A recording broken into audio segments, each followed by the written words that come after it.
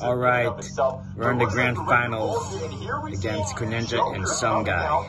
Very much like Chrininja did, pulling out Joker against an Inkling in the round of 32. And what do you think is the thinking behind this here, Vicky? Yeah, I think it settles down to what Coney was mentioning before. Now it's not the fact of trying to get the gift onto Cloud. Now it's actually even harder where, you know, both Cloud and Joker have the ability to rack up this meter. So that way now instead of the final meter, you're going to have to destroying Chrininja. The fact that Joker is going to have that Arsene on board and the back air that is going to be coming into play when it comes to Sumgai approaching from the air. But now you also have to think about Sumgai playing a character like Pichu could low profile under a lot of these moves, especially on a stage like Lila. And Arsene already joining the battle. Chrininja going to go ahead and wait for that smash attack to cool down. Good read, but the down throws have been such a pivotal tool for Sumgai and his Pichu throughout this entire tournament here, Cody. Yeah, getting the down throw combos has been super huge for him, but waiting for that forward smash is exactly what I was sort of talking about before. Chrininja is kind of waiting. Destroy him, Sumgai. Realizing he doesn't have to get up right away to see if Sumgai can sort of adapt to that. He does have the advantage early on. See if he can get this edge guard. Chrininja definitely avoiding that back here. Sumgai now in the back. Oh no! He's going to go under the stage. Excellent use that Pichu up the That was sick. Going under the stage. Fade up sick. To be able to make it to the other side.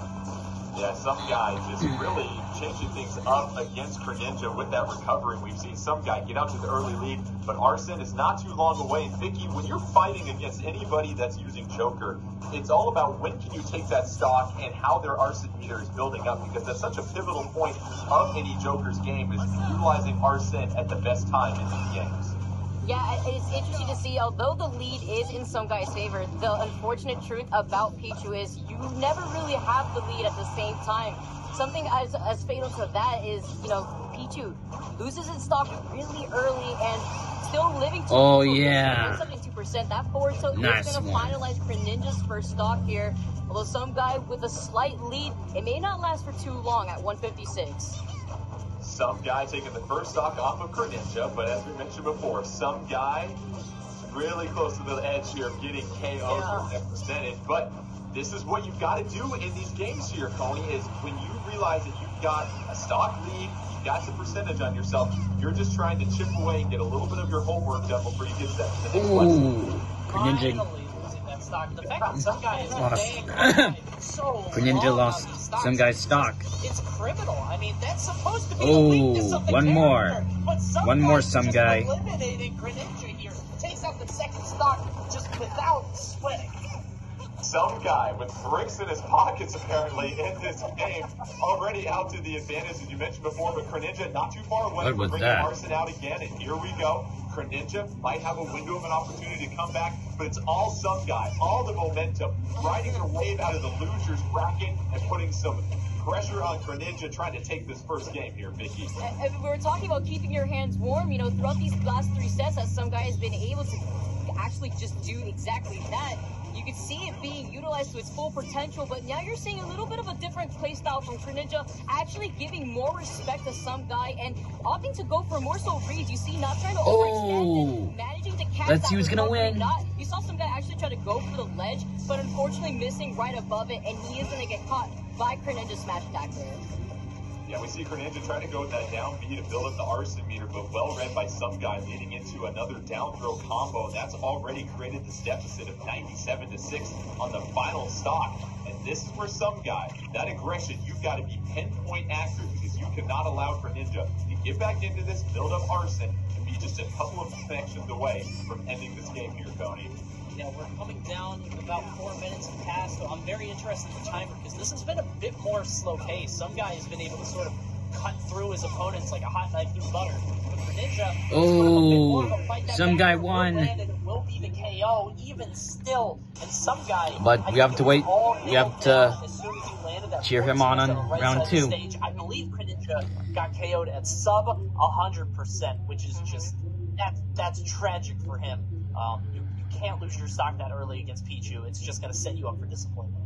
Yeah. And you also pointed out too, Coney, and this is something that we were chatting about, Vicky, about Pichu is, yes, Pichu can rack up a ton of damage, but what you're trading off is that lightweight. If you get anything close to 100% damage, you're supposed to be KO'd. Well, what some guys really done here, Vicky, is live beyond 120, 130, and be able to rack up that damage on that second stock to give them just enough of a lead to close out these games. Yeah, it's not even against Chrininja, just throughout the bracket in total. Some guy's been doing a really good job at round 2. sustaining that survivability.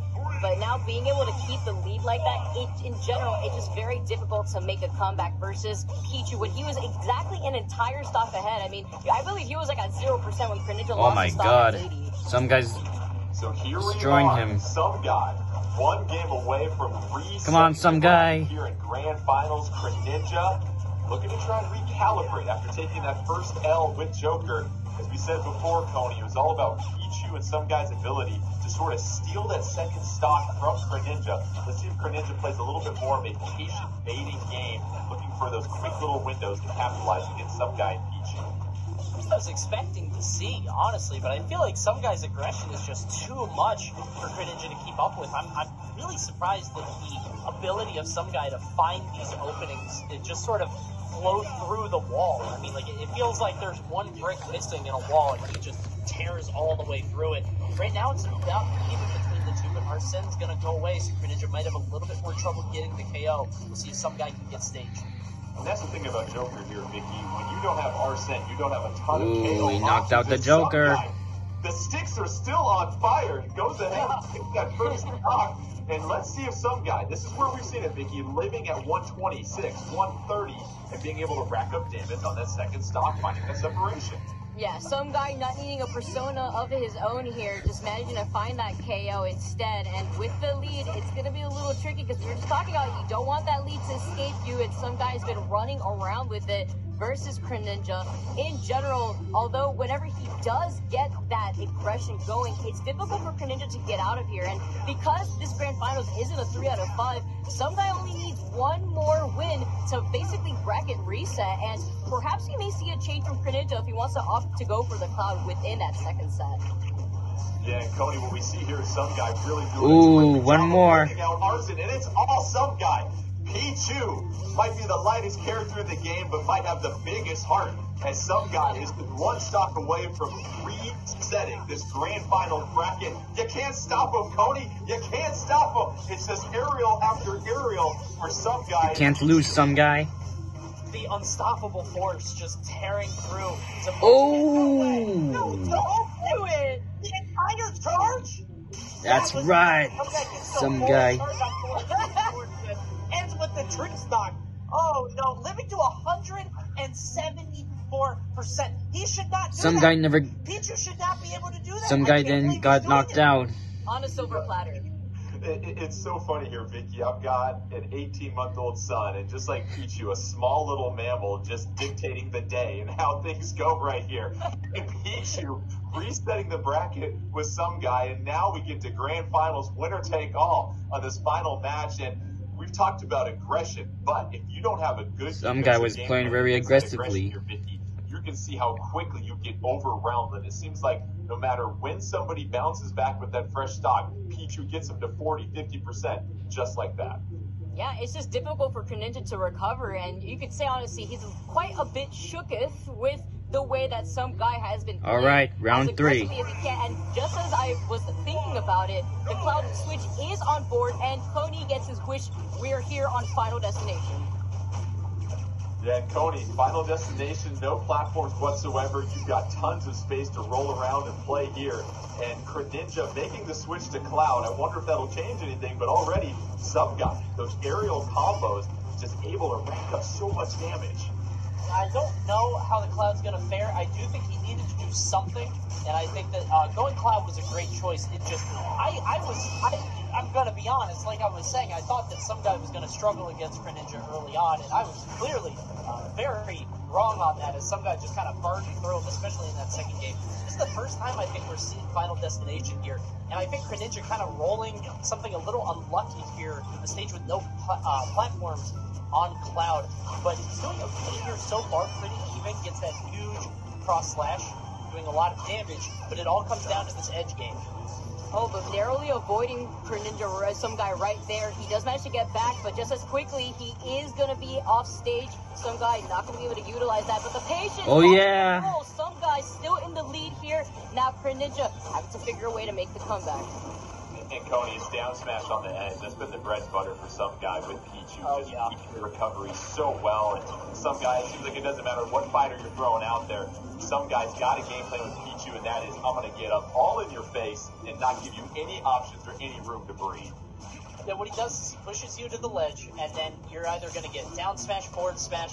He might just do a reverse back air, so he'll just jump backward at you, and that catches jump from ledge, that catches roll in, catches a ton of different things. So some guy has a myriad of options at the ledge that he's kind of cycling through. And again, bro, 153? Come on, this is nuts. Some guy's still immortal. Pichu living well beyond the typical percentage you're going to see. Oh, yeah. On the edge once again. Vicky, this is just some guy. All right, some guy. What fighter. One more. Able to read it One more. And some guy taking full control of his turn. Oh. Looking to get one more Some guy got knocked. But that's okay. Some guy is going to keep going. Down to their final loss, and whoever wins this match will win it all. I mean, oh yeah, win it all, some guy. Had to take a little bit of a breather there, coming down from that top platform, and at the same time thinking, I felt for that again. You know, rolling back into the stage, getting caught by that down smash, now having to force his way back with stage control, with some guy still up an entire stock over Chrininja. Chrininja almost close to building limit, but some guy, what we've seen here, Coney's done a great job of darting in and out of sort of that zone of that Buster Sword that Chrininja has, and able to just stay just enough outside of that zone not to get punished for a lot of those approaches in the neutral game. I feel like some guy's doing an excellent job of using that mobility, like we talked about. Chrininja waiting for the smash, excellent wait, excellent get up attack. Block him, some guy. Some guy maybe being a little bit too aggressive there. No, some guy. Honestly, I'm pretty gobsmacked because no. I didn't expect this to be such a blowout. Oh, we'll see if Chrininja can figure something out here. Has him at the ledge. No. Limit forward tilt will do it. Chrininja now in control. Some guy better win this. You better not get destroyed. To a game win. And right now, Chrininja just with the stage control, keeping some guy off the side, able to build up limit as well too, throwing out a couple of different options. That edge oh my gosh. Some guy with so many tools to get back on stage that and was apply pressure. Dope. Doesn't matter where they're at, Pichu will find you, Vicky.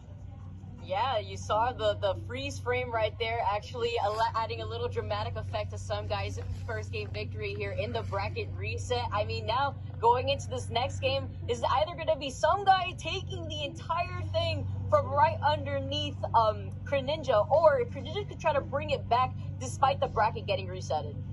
So some guy who got sent down to the loser's bracket after a first-round loss to Ventus Will has battled their way all the way back to grand finals, has reset the bracket. It's been all Pichu applying pressure against everybody. Chrininja now with their back up against the wall, unlike anything they've seen, not even in the round of 32. I'm curious to see if we're going to see Cloud or see Joker here, but it seems like it's Chrininja being forced to adapt here versus some guy that is just sitting back and saying, Chrininja's gonna use Sonic. How about this? Hey, Cody, oh my gosh. Is what the catcher calls for here. I think he had to. I think he had to do something. Joker was not the play. Cloud got ran over. That must be Chrininja's secret weapon. The answer is the blue blur. We got Sonic the Hedgehog is out now to try to deal with Pichu, and maybe the idea is to sort of match his speed. Maybe he could create distance and kind of run away a little bit more and catch his breath, because I feel like some guy is just constantly pushing the issue, aggressing.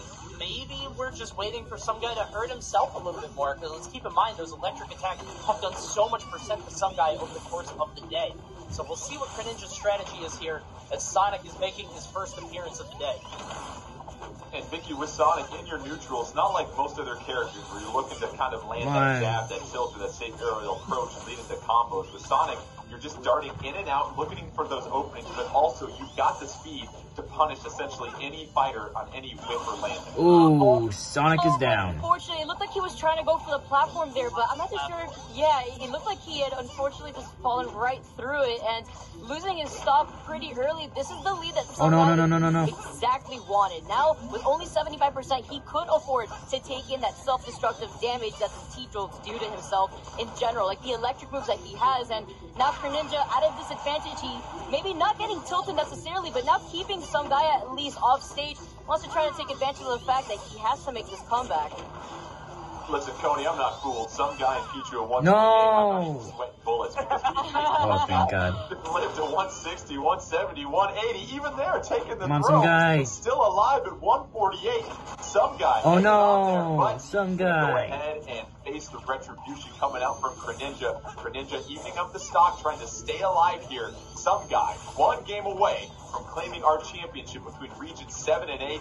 And Coney, it's just some guy applying pressure, but if you're Chrininja as Sonic, you've got to be able to escape those combo opportunities and break those up. After watching these, has some guy lost a game since Ventus Will early on in the tournament? I don't know if he has. I think he's just torn through his opponent bit by bit, and Chrininja just has to find some.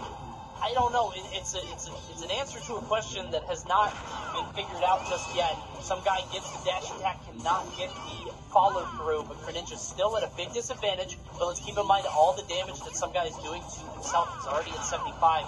If things go like normal, as they should, and this Pichu perishes at 80 or 90%, Chrininja should be okay. Yeah, Chrininja really trying to hang on in here and has done a better job with the second stock of not having to face a lot of combos, but one more, some guy. One stock away from claiming the championship here. Chrininja really going to have to dig. No. And that's what we're talking about, Vicky. Some guy finally perishing at under 100%. Using the back throw on the platform to extend closer to the blast zone right there. The lead that some guy had has just slipped away as Chrininja recognizing the situation and managing to come back from that back throw. And that was fantastic. I was going to point out, too, just being able to get down in City. Oh, so close. Great DI, though, coming from Chrininja. This is extremely close. Oh, yeah. He respected some guy too much. Unfortunately, drifting way too far from the ledge and losing that stock. Some guy takes it from loser's bracket over Chrininja. And that'll do it. As Coney pointed out, some guy falling down to loser's bracket after the first match. After that, plows through the rest of the competition, doesn't lose a single game on their way to resetting the bracket and claiming our championship for our Region 7 and 8, the Super Smash Bros. Ultimate North American Online Open, May 2020. And Coney, I got to start with you. What did we learn from some guy in this Pichu, in this absolute display we saw this afternoon? Pichu is like, it's like a circular saw that turns on. Like, have you ever seen in like cartoons where like a tool will turn on the ground all by itself and then it just kind of cuts all the way around the room? That's what I'm seeing from some guy here. It's like he just goes off and he's just all over the stage. You can't get away from him. Ventus Will did figure it out at one point, and he actually did take the set, but ever since then, some guy just, it was his show all the way through. We know that some guy's the star. Dark Pit and Bowser throughout the rest of the tournament, but not this time. Just Pichu straight all the way through. And I'm honestly kind of surprised because, like you were saying earlier, Vicky, with all the fighters in this game, with all the different matchups, all the different considerations and dynamics at play, to go straight Pichu all the way through is impressive. That's a feat. Yeah, it's really impressive. And Vicky, as you pointed out, with all these different fighters, you go with someone like Pichu. It's not about just understanding Pichu's strengths, but also understanding the best way to approach all these other different fighters. And it seemed like the theme was everybody was trying to adjust to some guy, whereas some guy just stuck with their game plan throughout the rest of this tournament, the rest of this bracket, and that's how they rose to success here today. Some guys' survivability honestly expanded beyond what Pichu's weaknesses are in general, and the fact that he was able to live beyond 160 more than 50% of the time that we saw him on stream is the reason why some guy really took advantage of the lead despite dealing that self-damage that Pichu does. So that'll do it. Some guy is your winner for Region 7 and 8. They will take home some guy's the champion. Downloadable code for the Super Smash Bros. Ultimate Fighters Pass Volume 2. a downloadable code for the Splatoon 2 game, and a downloadable code for the ARMS game, emerging victorious from nearly 3,000 different players and resetting the bracket to come from behind and get the victory as Pichu. So that'll do it for us. A big thank you to our wonderful crew. A big thank you to Chrininja, Ventus Will, and Crunchbat for giving us some fantastic matches, as well as my other two co-casters, Vicky Kitty and Coney. Don't forget, next week, June 7th, we'll bring you the finals of Regions 5 and 6 as we continue along with the Super Smash Bros. Ultimate North American Online Open May 2020. From all of us here, thanks again for joining us, and we'll catch you guys next week.